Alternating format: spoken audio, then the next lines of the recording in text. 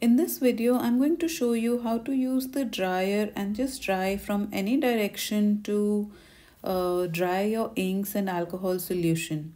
I usually hold the dryer 2 fingers away from the part where I'm drying and hold it perpendicular to the paper to dry it. But in this one, I will be drying from any direction, any angle. It's just to show you how to get started with the dryer. The first thing we do is put alcohol anywhere on the paper, fill the entire surface with alcohol ideally, put a few drops of different colors of inks. Here I'm using yellow pinata and green by pinata. The objective right now is just to understand how to use your dryer, so don't worry so much about what is happening on the paper. Just use a few colors of inks and get started. I've also used a little bit of blue, so 3 colors, and you will see that they will all merge because I am not trying to follow any plan. I'm just drying it from any angle, any direction,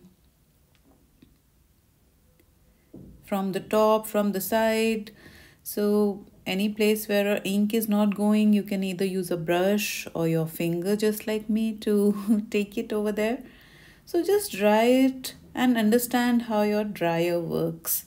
This little exercise will help you get a better control of your dryer and figure out how to use it and at what angle to use it to get nice effects and lines. This is also a very quick way to create a background for any of your art. So if you want to do a foreground with acrylic colors, or you want to lift some of the colors to create something in the foreground, you can easily do it like this.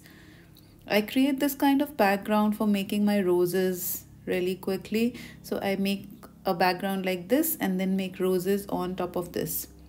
So just dry the entire thing from any direction, any angle. You get a nice background. It could be used directly as an art, or you can do something on top of it.